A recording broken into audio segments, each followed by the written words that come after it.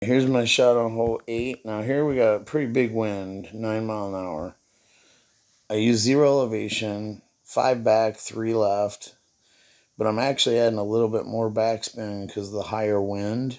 Because I'm going to get a lot of wind effect on the bounce down that hill. I set up my clear ring at the rough line. Maybe half the clear ring in the rough line. Then I pull, basically you're pulling right along the max line with this wind angle. So 7.3.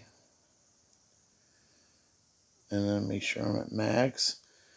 And then I curl to the triangle base right there. And I'm using just a touch of overpowered. It's not necessary. But I just did not want to clip any rough. I think if I'd have done no overpower, would have and hit perfect, it would have been closer to going in the hole. I think we might be able to drop this one this weekend. Nice on. But nonetheless, still an easy putt for eagle.